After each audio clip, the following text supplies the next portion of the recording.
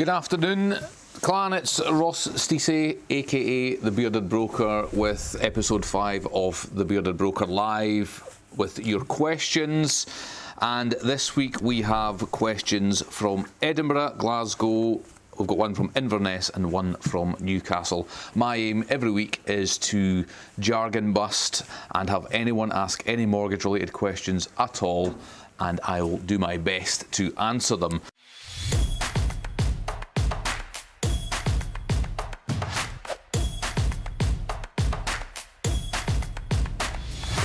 So as a mortgage broker of more than 12 years, I've come across pretty much every question and answer you can think of. So hopefully I'll be able to come to you with a reasonable response. So question number 1 is from Erin, and she is from Edinburgh. So my mortgage deal is coming to an end. What should I do? The mortgage payment is coming to an end, so there's 3 possible options. You can either leave the mortgage payment on the standard variable rate. Typically, your mortgage payments will go up because the rates are a little bit higher. Now, the only reason you would leave that as it is if you weren't intending, if you were intending on maybe selling the property in the next few months, or 6 months, or up to a year. Because what you don't want to do is put yourself into another mortgage product where you're sort of locked or tied into it. So Erin, so option number 1 is you can leave it depending on the circumstances. Option number 2, you can go back to your existing lender and see what products that they're offering. So if you're looking for another fixed rate for 2 years or 3 years, then see what they're offering. And you can also speak to a mortgage broker or mortgage advisor, because it's not always the best option to stick with your existing lender. There's a possibility you can get a much better deal somewhere else. So 3 options: you stick where you are on the standard variable rate, you stick where you are and get another deal from your existing lender, or you shop around using either a mortgage broker or a mortgage advisor, and they will be able to help you find the best deal on the market that that's suitable for your circumstances. So hopefully that answers your question. Erin, thanks very much for your question. So next we've got George. George is from Glasgow, and his question is, what is remortgaging? So I suppose that question really links into the first question, and remortgaging is a term that is used in our industry for basically taking your current mortgage and switching it over to another product.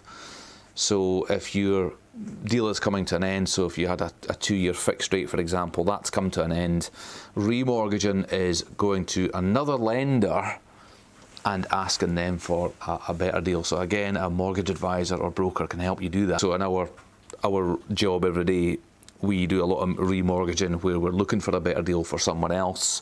We will search the market for them, we'll find a better deal, and we'll get them switched over through that process. So that's remortgaging. Remortgaging and borrowing extra money is possible as well. So let's say you've got some work needing done to the house, or you want to build on an extension and you want to borrow money against the house. Remortgaging and borrowing extra money is possible as well, as long as there's enough value in the property to do so. So George from Glasgow, thank you for your question. Hopefully that helps. Next we've got Lily, and Lily is from Inverness. How soon can I remortgage? So Lily, really you can remortgage kind of at any time, after taking out your mortgage, but it normally doesn't make sense, because typically you've put yourself into a mortgage deal. And when I'm talking about a deal, I mean it's a beneficial interest rate. So the lender will give you a lower interest rate up front as long as you tie in for a certain period of time. So if you're tied in for 2 years or 3 years, and when I say tie in, it means it would cost you money. It could be 2, 3, 4, 5,000 to come out of that existing deal. So it normally doesn't make sense.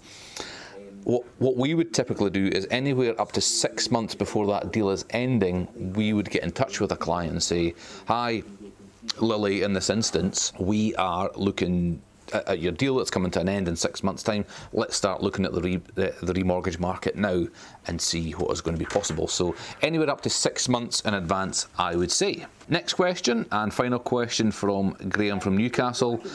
Is it worth shopping around, or should I stick with my current lender? I suppose it links into the first question. It's worth doing both. Have a look and see what your current lender is offering, and also, you know, speak to an advisor and see what is available out in the open market. Don't always stick with your current lender. Always shop around and get yourself a much better deal. If you can save £50 a month by going through that remortgage process over 2 years, 3 years, 5 years, it's definitely going to be worthwhile. So hopefully that helps, Graham. All those questions this week are really around, we sort of tried to bundle them up around the sort of remortgage. We tend to find, what we're finding now is we're getting a whole bunch of questions and we're trying to lump them all together. So last week it was on credit history. So we're trying to lump them together as so they're all related, if you like. That's what we're going to try and do going forward. So hopefully that helps. So it's Ross Stisi from the Stisi Group.